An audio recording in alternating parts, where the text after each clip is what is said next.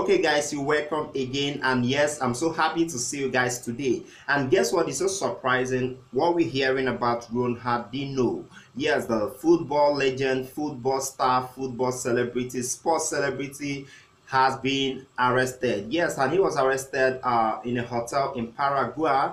Now, if you're new to my channel, don't forget hit the red subscribe button, on the notification bell, and of course, yes, you comment your opinion on what you feel about this video I'm about to tell you of right now.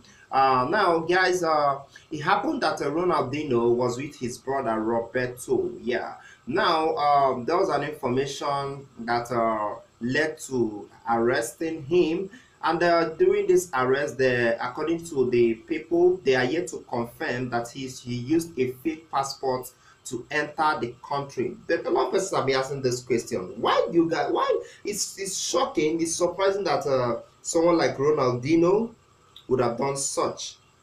I don't know how it happened or how it got up to the point that yes, he has been arrested. And well, to use a fake passport, I think he's bigger than something like that. He's bigger than that. And the investigations are still going on. And this arrest is not as if he was taken to the police station. No, he wasn't. What happened is that they allowed him. He's just under the police.